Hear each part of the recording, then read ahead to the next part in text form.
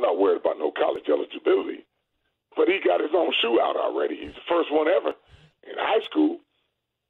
You got LeBron James, Michael Jordan. Nobody ever had one in high school. But my son does. People have asked me, can I represent him and stuff like that? But I don't want to give them 20% and have my boys 80%. I got to be 100 in for my boys because that's not fair for either one of us. So that's why I'm not taking on anybody till all three of my boys in the league.